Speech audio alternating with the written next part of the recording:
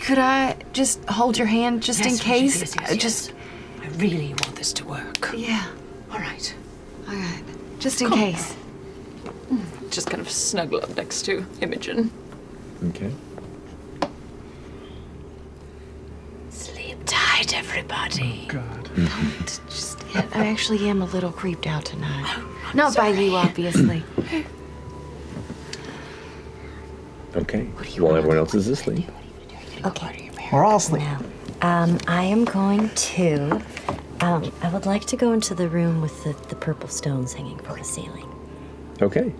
Well, you can definitely do so, unless anybody doesn't want to sleep in there with these scattered rooms. Wow! Nice. Whoa! Not gonna lie, I totally forgot we were filming.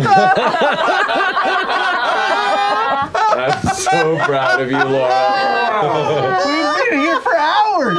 That's probably why. It's a God-given gift. It is really, truly so proud. You two. I was like, I don't get why it. she helped with the Burp Foley in season 1 of Vox Machina. I don't know where it comes from. Both of you, where does it come from? You can rumble a room.